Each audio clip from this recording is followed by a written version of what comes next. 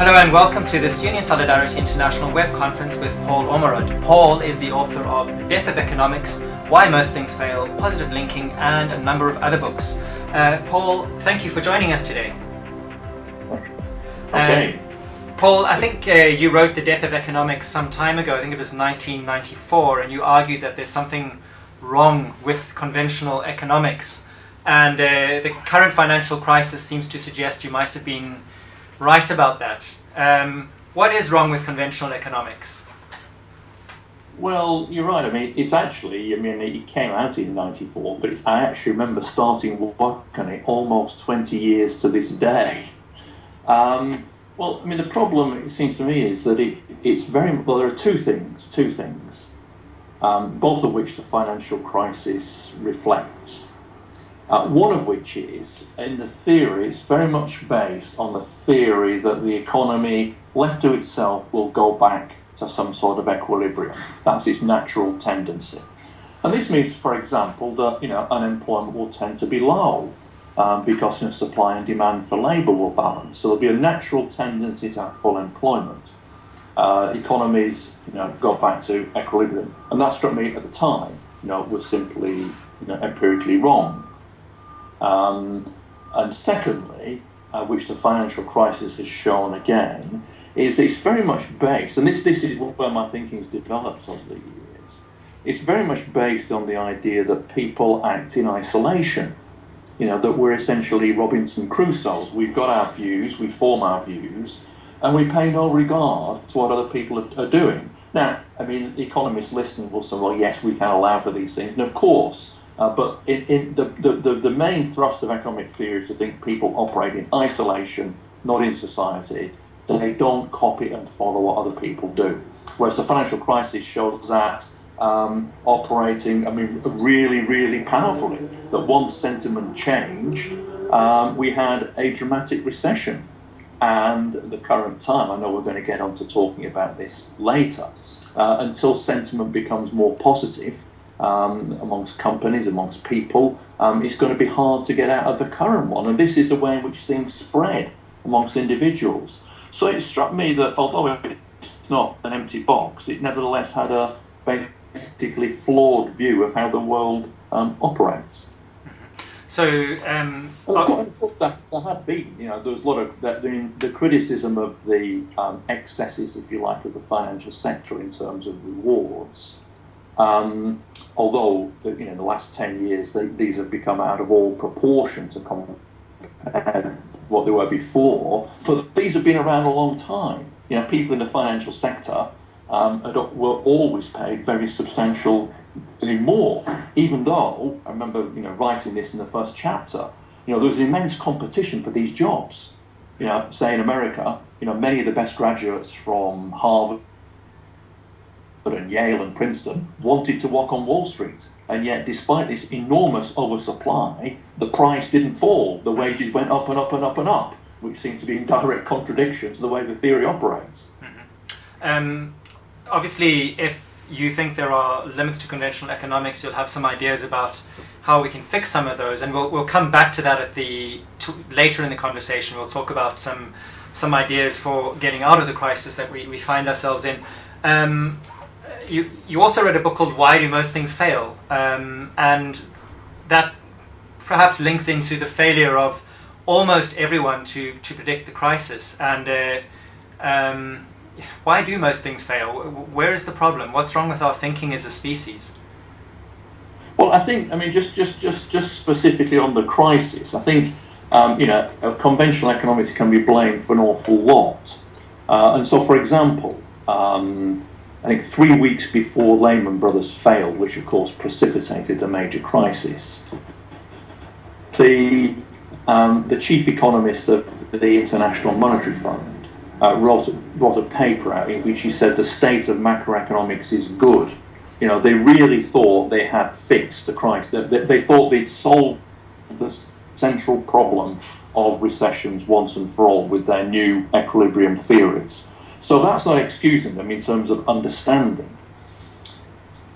I think, to be fair, prediction is exceptionally hard. And I think it's not really fair to accuse people of failing to predict. I think they can certainly be accused of being far too complacent and simply not even allowing for the possibility of a recession, which I think was a very serious error. But the precise prediction of economic events is a fundamentally exceptionally difficult problem. The precise thing in which catalyses it, like the failure of Lehman's, nobody would reasonably predict that. Well, I think it doesn't mean that we can't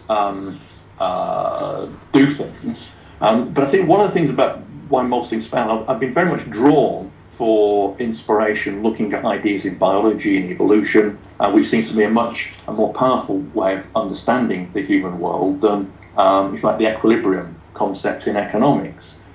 And the thing is, in the failure arises because the environment in which we operate, everyday environment, take a company, who it competes with, what sort of things it sells, how the general economic environment evolves.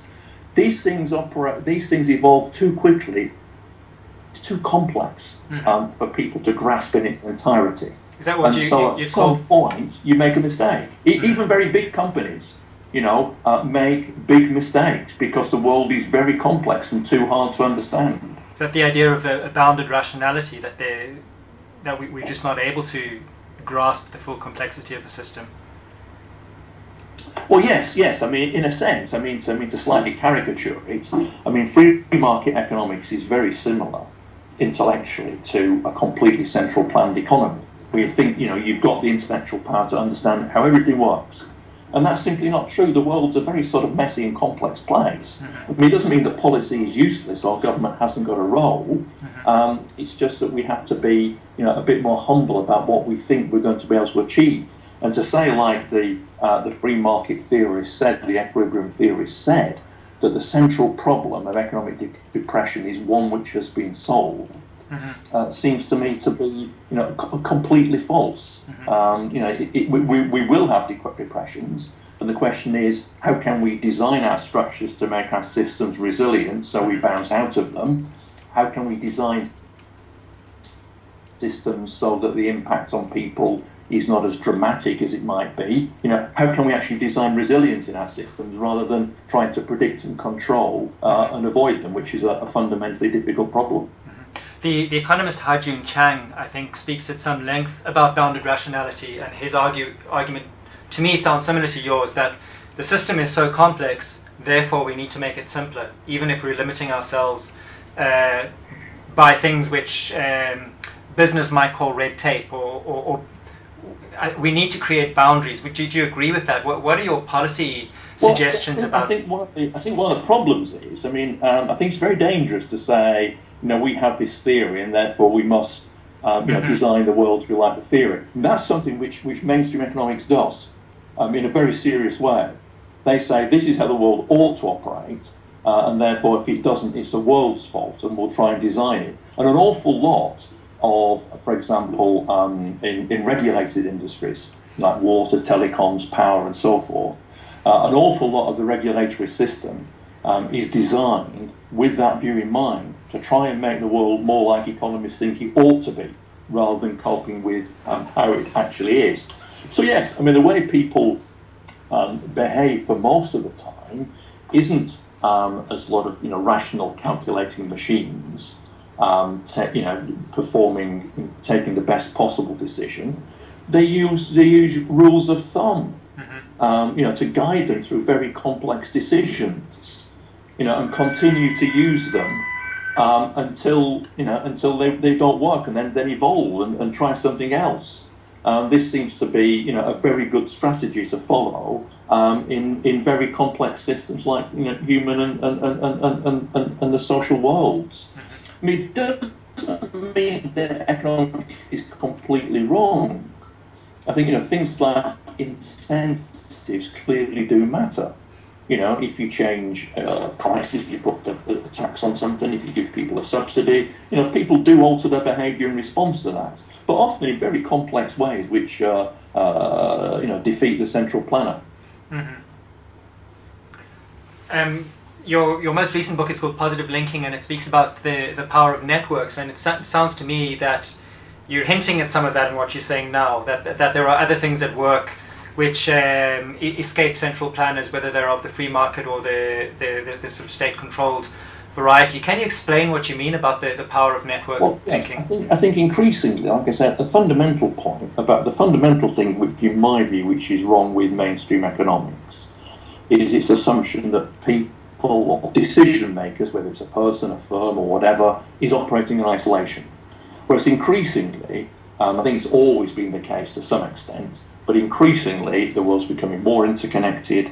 We're much more aware of what other people do or think or behave, and increasingly, to use a shorthand phrase, and I'm using this in shorthand, people increasingly just simply copy. It's a very complex world, so we copy. So, for example, when I bought my iPhone, this is some time ago, my smartphone, how did I decide? Well, I've no idea how these things work. I have no idea about the technicalities. Now, I could, invest a huge amount of time trying to find out, but I went into the office, asked a few young people and said, which one have you got? Is it any good? And they all said yes, so I got the same. It was just a way of, if you like, of coping with complexity. So increasingly, we're actually connected, and this is what a network is. I mean, who do I pay attention to when I'm making decisions? And that network will vary depending on the decision I'm taking. Now, increasingly and very pleasingly, institutions like the Bank of England and the European Central Bank are looking at networks between financial institutions. Because one of the problems the idea that the economy has a network structure, and that's fundamental, was very important in the financial crisis. Because it wasn't just one bank going under. The effect of one bank going bankrupt would have a knock-on effect throughout the system. And that's why there was no repetition of the experiment, which it was an experiment, of letting Lehman Brothers go bankrupt. Because if others, that's why so much effort was involved in propping the banks up. And that was one of the things we've learned in contrast to the 1930s, the last Great Depression. Is to, whatever the cost, even though the bankers themselves may be very culpable, the banks as institutions, we couldn't let whole streams fail in this network way, cascading across the network. Otherwise, we'd have had massive failures all round. So that was a very network system. And like I say, institutions like the Bank of England and the European Central Bank are increasingly looking at the financial system as a network one. Now, who's connected to who? What are the liabilities and assets, and getting a better idea of how shocks might spread across the system, a better idea of how you put in effective fire breaks to this sort of thing. And that's right at the forefront of economic policy, so I think things are moving in a very positive way in that respect. But just stepping back from that and thinking, let's think about, it's like personal behaviour. Because increasingly, one of the problems in the West, if you like, the problems of affluence, things like obesity, or certainly in the UK, binge drinking, which is British people will be very familiar with this. When young people go out and drink stupendous amounts of alcohol, like start off with a litre of vodka or something to start the evening off. Now, obviously, these obesity and things like this are a matter of profound social concern. But essentially, now, how do these things become acceptable? It's not that people are deliberately copying. They see somebody in a gutter completely paralytic and say, that's a good thing to copy, I'll do that. Or you see somebody who's very fat and immediately you go out and eat 10 pizzas because you want to be fat. Look, copying is a shorthand word. And what you're doing there, this is much more about pure acceptance. What sort of behaviour is regarded as being reasonable by your peers. Now, it's not that long ago, 20 or 30 years, well, young men have always drunk, lots occasionally, but it wasn't, acceptable to be repeatedly, completely paralytic and taken to hospital or, whatever. It wasn't acceptable for people to be, grossly obese. And these are spread across social networks. If you like, it gives a signal that it's okay to do that. Now, the challenge for policy is how do we break into these networks? How do we give counterexamples? How do we get, if you like, the cascade of behaviour to go backwards? Instead of spreading and it becoming acceptable, how do we take it back? Now, just if I can just give another example, thinking about bankers' bonuses, which has obviously been a massive problem. No, and this is not a frivolous suggestion I've made, but it's been taken up by a number of people rather think it's rather amusing. I've said, well, look, how do we signal to bankers that it's not acceptable to behave in this way? So my view, certainly in the UK, is you simply say what the government should do is to say, right, we won't put any of you in the House of Lords, we won't give any of you a knighthood, and we won't even let the Queen ask you to garden parties at Buckingham Palace. We'll just signal our social disapproval of this sort of behaviour. Now, there's no guarantee that they'll pay attention to that, but they might. And it might actually coalesce, and people realise it's not acceptable behaviour. So you've got to give signals, if you like, which might seem quite indirect. And it's quite subtle trying to how we do this. It's not just simply pulling a lever and getting a given effect, like a machine. It's much more like a biological system. How we prod it here, we prod it there. How we're going to get it to move, and you've got to try a variety of things, some of which might be quite indirect. But if you get it to work, then it'll be extremely successful. That sounds very challenging for policymakers, for people in government, for people who work within institutions, because the model has always been, the pull the lever and get a product result. And what you're describing is actually a different way of interacting with public politics and with economics. And how do we bring about that kind of culture change? Well, I agree. I mean, you're absolutely right. I mean, it is a fundamental problem because you're right. They've been raised in the view of mainstream economics, which is, it's incredibly powerful in the design and practice of public policy. Not just in financial institutions, everywhere. It sits there. It's a very powerful and attractive because it gives the illusion, like I said, if the world operates like a machine, if we can press this button, we get that result. We pull this lever, we get the other result. And economists themselves encourage this view. And it's a very seductive one, even though it may not be true at all. It's very seductive for policymakers. Rather than saying, well, look, the world's very complex, we might try this, and that might work, try this, that might work. It's not, but that's how the world is. It's not a criticism of this approach. That is fundamentally how the world is. See, if I could just step back a minute. If we look, if we step back to just after the Second World War in the early 1950s, when it's like the foundations of the economy and social policy throughout the West were founded then. The idea, because certainly compared to before the Second World War, the state takes a much more active role in the economy and society than it ever did, and very considerably more. And yet problems remain. It's not a problem that the state's not inefficient. I mean, it shows how hard it is using this sort of machine-like view to solve problems. Because take, say, unemployment. If we actually look at the averages of unemployment in the major Western economies, or the range even, from since the Second World War to now, and compare it to the previous 60 years, actually the averages are very similar. They're very similar. And the idea that, state intervention has actually led to lower unemployment on average, simply isn't true. Before the Second World War, very little state intervention, average unemployment over a long period of time is very similar. In the 1930s, in some countries it was higher, the maximum was high, but in general, the average has been very similar. So we've got to have a completely different way of thinking about how we approach policy, and I think this is a potential way of solving problems. So my next question was going to be, let's get into solving some of the problems, and it's going to be an interesting question for you to answer, because you're saying you can't really solve them with levers. You need to change thinking. And that's challenging. The problem we face, of course, is the debt crisis in Europe. We have an economy in the UK that's stumbling around a sort of triple dip recession. It's not really growing. It's also not completely disastrous. It's just it's in the doldrums. It's just not really performing. There are contradictory policy ideas all over the place. Nothing appears to really be working.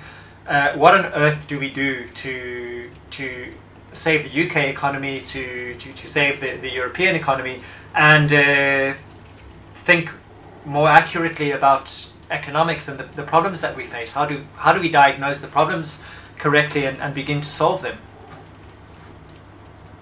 Well, I think you're right. I mean, it's a very difficult problem, and I think it's a big mistake which people who are critical of mainstream economics.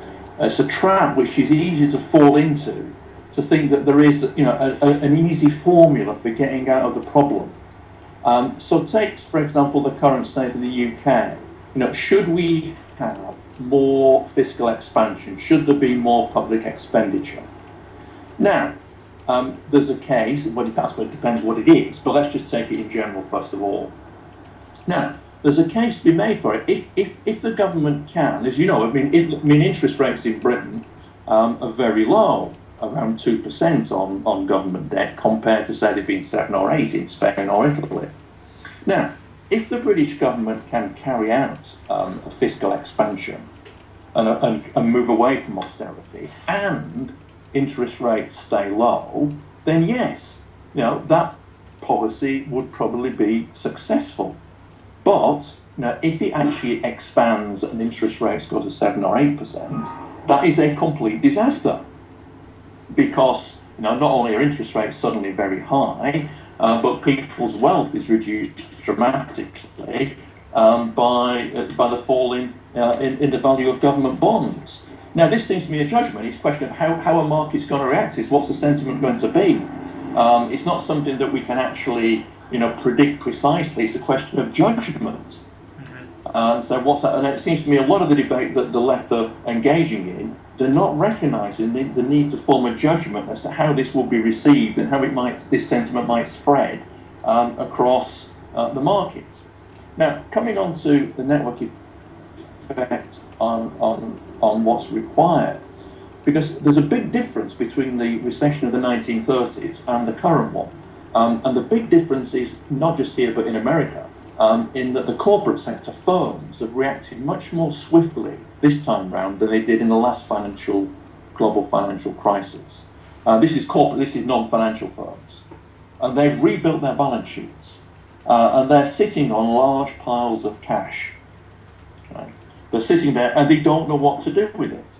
Now, this is why it's a network effect. You're sitting there, a big company, you've got several hundred million or maybe several billion you're sitting on. You've postponed your investment projects for some years because you're uncertain about the outlook.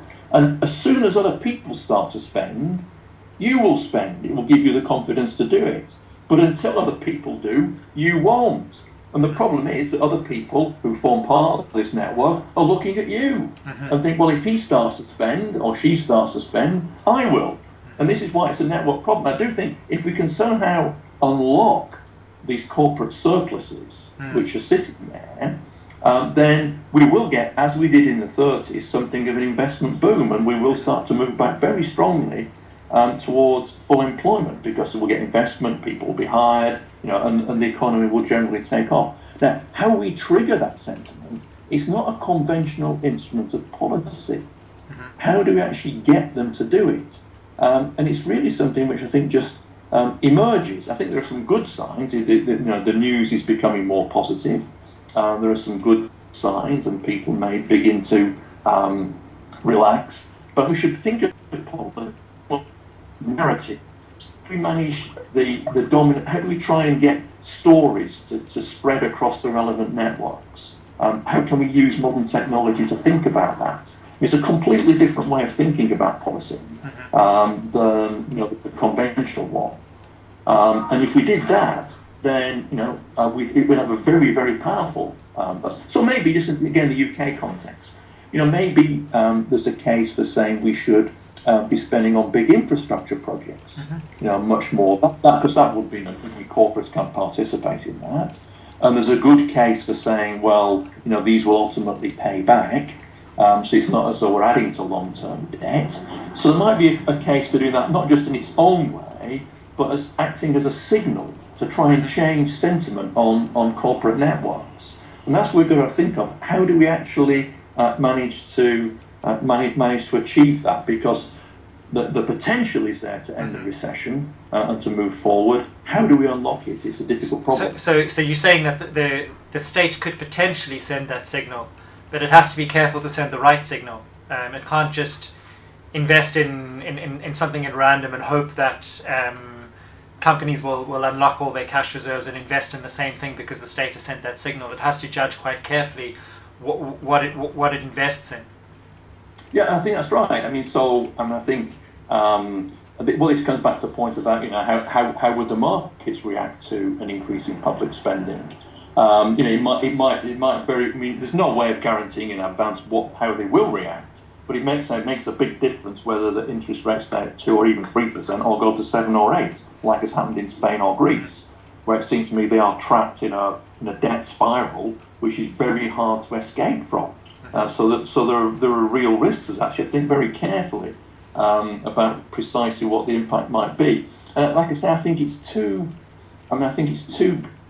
glib of many people on the left who just advocate an end to austerity, without giving much more careful thought to the potential downsides. There are huge upsides, and the state has a crucial role to play. The state does, for set many of the rules, spends a huge amount of money. How do we send that signal without? How do we get a positive signal rather than a negative one? It's a difficult judgment. I do think there's now a case for announcing, many more. Big infrastructure projects where Britain certainly lags. It's just a judgment. I think we could get away with that if we said, I'm just making this up as an example. We're going to take on 10,000 more civil servants and employ them in Liverpool or whatever. People might think, well, that's not going to do anything, and that's a bad thing, and it'll actually deter people from spending. So I think you've got to think about how it's going to be received. Not just by the markets, which people are obsessed with, but by other companies. Is it going to be seen as a positive signal or as a negative one? So what I'm understanding from you is that because economics is so much more complex than we often give it credit for, it's not up to the state to just sit there with its levers and pull things and make things happen. But the state does have levers. However, we need to see those levers as triggers rather than as simple mechanisms. And you're never entirely sure what that trigger is going to result in, and so it needs to be managed quite carefully. Can you be more specific on what you think some of those levers are and what the triggers might be? In other words, given that we do have a state that does have power and can spend, what can it do? What should it be doing? What kind of infrastructure should we be investing in? What sort of signals should we be sending?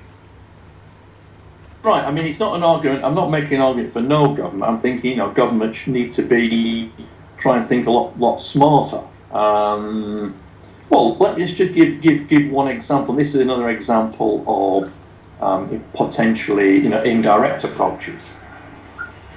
Now, quite not unreasonably, one of the things, I'm not talking about the financial sector now, but in the non-financial corporates, people there, the senior executives are perfectly reasonably, interested in what they themselves get paid.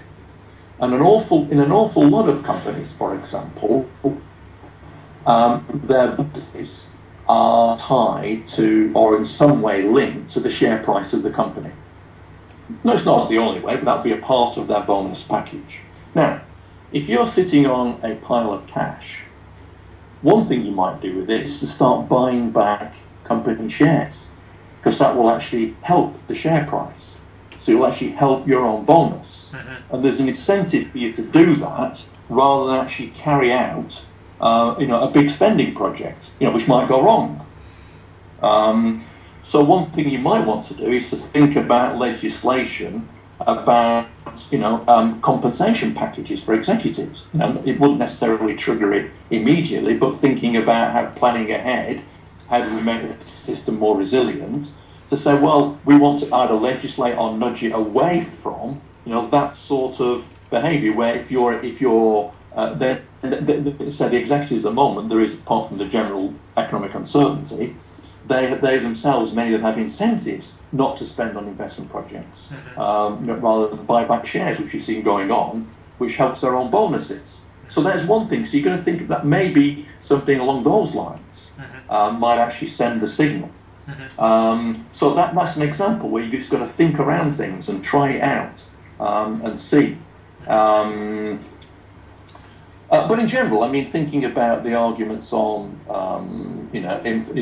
say, the London airport, I mean, it seems to me, I mean, it's so obvious that if you look at what's going on in the rest of the world, I mean, it's so obvious that, that successful economies have to have airport capacity.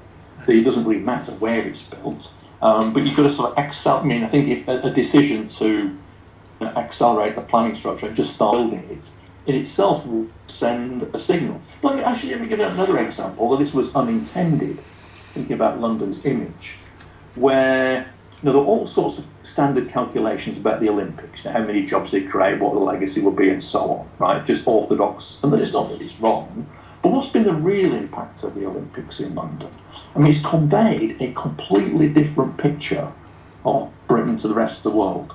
I mean, it's presented us, instead of, which the rest of the world may see us as a caricature going back to the 1950s or something, but it's portrayed a vibrant and a modern, a sort of multiracial, country, which has just transformed the picture of Britain, makes it a much more attractive place for the rest of the world. And that, in a sense, that wasn't intended, but that seems to me that's been a tremendous like side effect of holding the Olympics, which can only do as good. So, I mean, it's things like that which are hard to pin down, but it just requires, so people should think, and what I suppose I'm saying really is that policymakers should think of themselves more as being, if you like, as in marketing and advertising than in planning departments, and that would help their thinking. What about manufacturing? Because we're from a trade union organisation, and as unions we are very keen on job creation. We'd like there to be more jobs in the economy, and we'd like them to be highly skilled jobs. And the UK had a large and proud manufacturing sector in the past.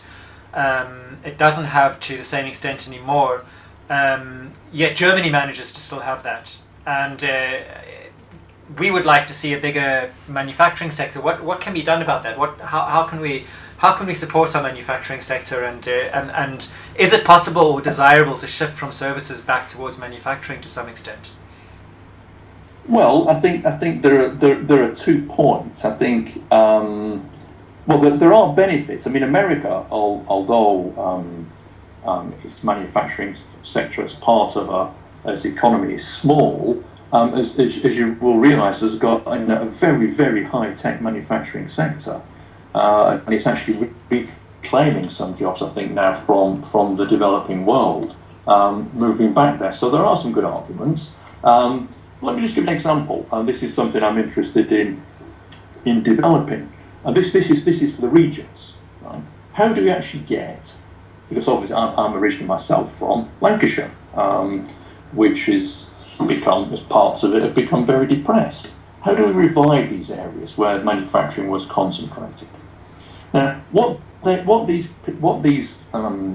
areas need above all is exports, not necessarily exports out of the UK, though that would be good, but exports to people. They want to produce things, goods and services that people in London and the South East want, and that would help these people. We know that trade, this is one of the best insights of economics. In general, trade is beneficial. We can make some qualifications of that, but in general, it's not a zero-sum game. It benefits both parties. Now, one of the problems they have is that is simply a lack of networks. Who do they sell to? Can we provide them with information? Can you go along to a company and say, let's say a small or medium-sized manufacturing firm in, let's say, Darlington or somewhere, or Burnley, and so look, you're doing this sort of business with these sort of people. Let's find out, and these are your best customers. let's just use, it's simple to do, let's just use information technology to find out, which companies are more similar to the ones that you're already selling to. Here are your best marketing leads. How can we strengthen, almost like a recommender system where we all use on Amazon and things like that. There are many ways for strengthening these things. Just strengthen the network of information flow. Because what we need is not good sectors, we need good companies. That's where, sector is just it's just a statistical artifact, an industrial sector. What we want are good companies, companies that make things that other people outside their areas want, whether it's outside the UK or outside a depressed region. So, there's a thing, an idea for sort of trying to use networks to help people to find out, more about who they can sell to. So yes, I think that's a sort of a different way of doing it. I don't think, again, there isn't a simple way of saying how do we revive manufacturing. One way we might do it is, there've been all sorts of things tried, so I'm rather sceptical about these things. It's just giving tax breaks, but they're very careful and they're always open to, very hard to design, and they're always open to, to manipulation. We've tried that. But again, stepping aside on this, let's think about how do we send the right signals. Well, the fact is, many of the most able graduates in the country for a number of years have been attracted into the finance industry. Because you make a lot more money there. It's, from an individual point of view, it's actually very sensible, rather than working in other sectors of the economy. How do we steer people away? That's what we should be thinking about. It's not just a matter of money. It's a question of the overall incentives, how they're regarded.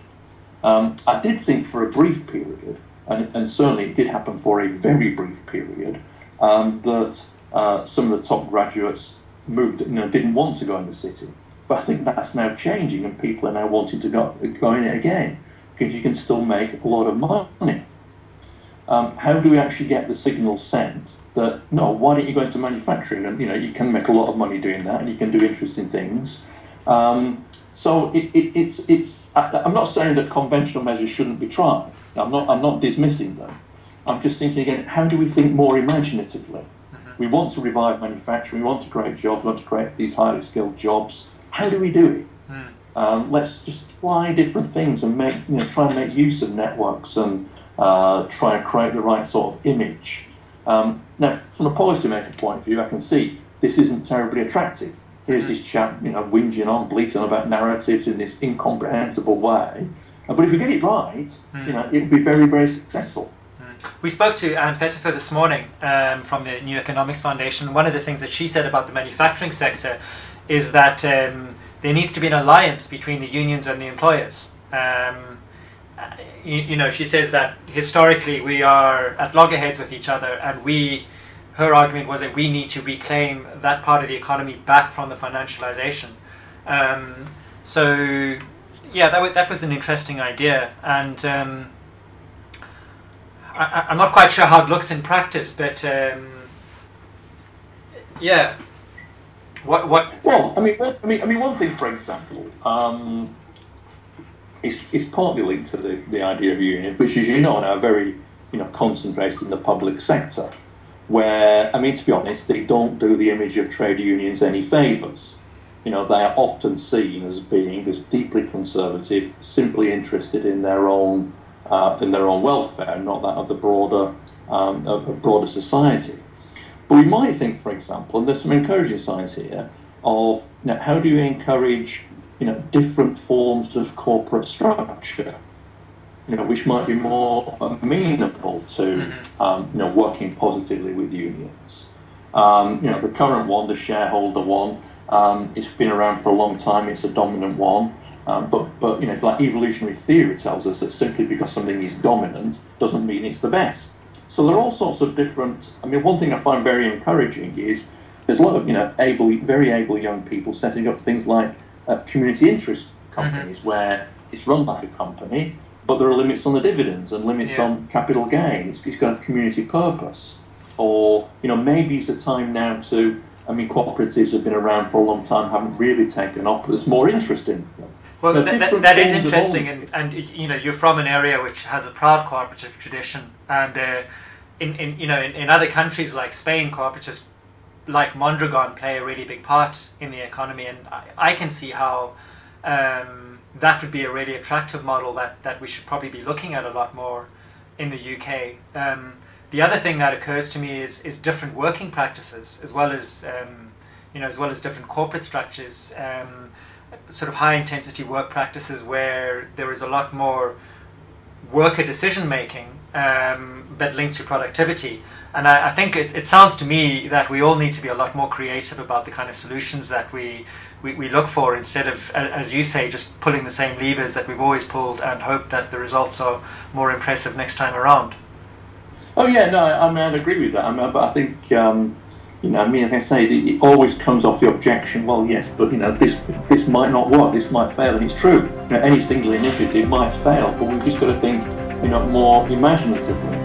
Paul, I think that's all I have, unless you have any other comments you'd like to make before we finish. Well, thanks for joining us, Paul. That was really interesting. Okay. Bye. Bye-bye.